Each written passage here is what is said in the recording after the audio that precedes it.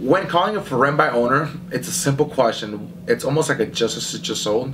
I'm actually just calling about the property for rent. Is there still a vacancy? This is actually from REDX itself. Is there a vacancy? Yes. Well, quick question, how long has it been vacant for? So they'll answer about 2 weeks or 3 weeks. Wow, so it's been vacant for 2 to 3 weeks. Now, is that affecting you as far as getting income? Well, no, not really. So is the house already vacant, or is there somebody living in it? Well, it's already vacant.